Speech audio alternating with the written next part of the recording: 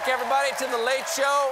Ladies and gentlemen, my guests tonight are the anchor of CNN's Anderson Cooper 360 and the host of Bravo's Watch What Happens Live. They've been friends for over 25 years. Please welcome back to The Late Show, Anderson Cooper and Andy Cohen, everybody.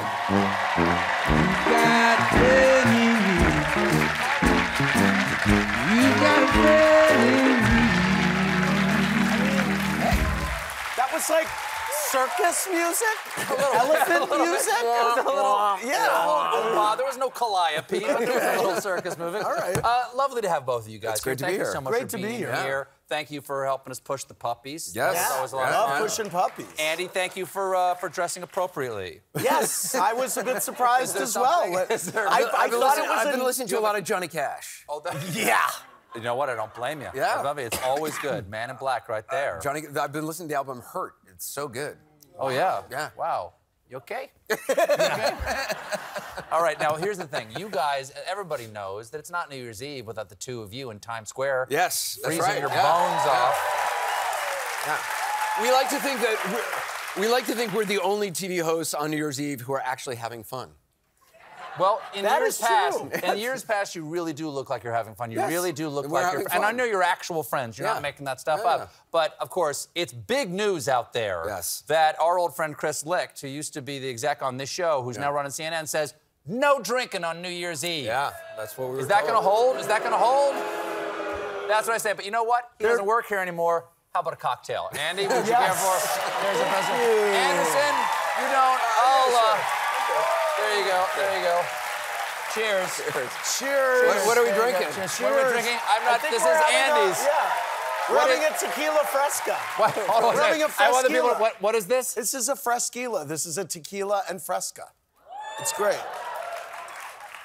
I feel like it's 1977. I should be smoking a Virginia Slim. Yes. The Fresca. I haven't seen Fresca since I was living with my mother. I didn't know and- they still made it. Yes. Oh, it's really delicious. Yeah, you can really taste the saccharin.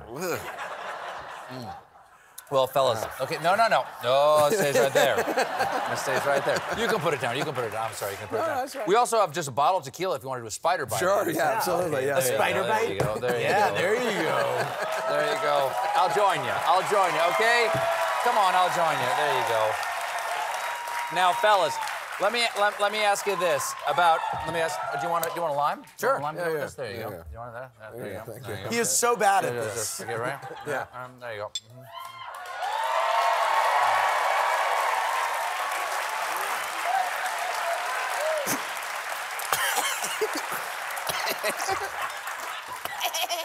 You know who'd be okay with that shot? Johnny Cash. Yeah. Don't take that away from me, Yeah, young no, man. thank you, Stephen. Now, let me ask you something, fellas. Why? I'm just curious. Why does CNN cover New Year's Eve? That's a good question. I started covering New Year's Eve like 17 years ago for CNN. On the off chance that time didn't pass that night? Because that would be the only news, is if it didn't become January 1st at midnight. They had no one else to do it, so I volunteered to do it. And I volunteered to do it because I've always hated New Year's Eve. Sure. And I didn't want to New Year's Eve is never what you expect it to be. You try to go out to a club in New York, the lines are too long, Yes. you can't get a car. You wind up getting chlamydia. Something like that, exactly. I mean, who amongst us? I mean... And you're like, what is that? Is that a flower? Is that a type of orchid? I don't know. Yeah, so I've been doing it for like 17 years, and, Wow. and yeah, Do you like New Year's Eve, Andy? Do you enjoy, I hit the love parties? New Year's Eve. I love an overhyped event. And, covering New Year's Eve I say this every year, it is like a telethon with no disease. We're standing there just marking the passage of time. It's a disease. It's entropy. Yeah, right. It's entropy.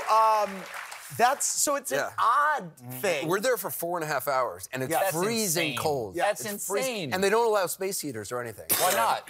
It's a security issue. I don't know. Yes. New York Are City you wearing does not allow flammable that. clothing? We actually, one year we wore electric clothing to try that out. Oh, yeah, Yes. sure. Yes. Those Didn't electric work. Didn't things. really No? seem to Okay. work, yeah. Well, Andy, last year you were a bit overserved, and At a certain point, you went on, Which may be why we're not allowed to do it this year. I don't know. All right. It might be right here. This is you, I believe. This is the moment you were going on a rant. That was one of my rants. Yes, I had things to say. What was that rant about? Well, I believe this rant was about the band Journey. Yes. That was performing. Yes, performing without Steve Perry in Times Square. Right. I think Ryan Seacrest actually had booked the band Journey, and they were performing behind us. And they sprayed me with their stuff, as you can see. What do you mean? What does that mean? Well, I'm covered with their glitter there. Oh, like that glitter bombs and stuff like that? And so it just rubbed me the wrong way, and I went off. But there was fallout for this, wasn't there? He was ranting that it wasn't the real Journey. I was calling it fake Journey, and, you know. That would be phony. Right. And Neil Schoen went on after me for about a year on Twitter. Guitarist. Yes. There And you I go. felt terribly after, but I'm a Steve Perry fan. I'm a big Journey fan, and Yeah. I think the new Journey is fantastic. Yes. How dare you? You're an unbiased journalist, is what you are. You don't pick sides. Exactly. I also want to point out, look how happy you are to watch him get in trouble. Yeah, I know. That is the face of someone who's just watching my old friend just like dig his grave. And I'm just like, I'm so glad this is not me. And I'm just, you know. Everyone, this is, you know, again, this does look like the man who's enjoying himself to a degree that was not anticipated by the crew. Right. And I'm just curious, everybody has a first getting too drunk story. Yeah. Do you, Andy, I'm gonna guess, do you have one? I do. I remember I was in high school. I was underage. I shouldn't have been drinking, and I drank too much. And I remember I woke up in the middle of the night, and I was sick. And I knew that I wasn't going to make it to the bathroom. And so I pulled off my boxers, and I barfed in my boxers, and I wasn't of right mind, so I just opened the window and threw the boxers out the window. Of course, what I wasn't really thinking, because my room is over the front yard. And so the next morning, my dad turns up at my door, and he said, there's a pair of your boxers on the front lawn that are messy? That was my first. Yeah. We always remember our first. Nope. And now look at me. I'm a professional, Dad. We have to take a quick break, but we'll be right back with more Anderson Cooper and Andy Cohen, everybody. Stick around.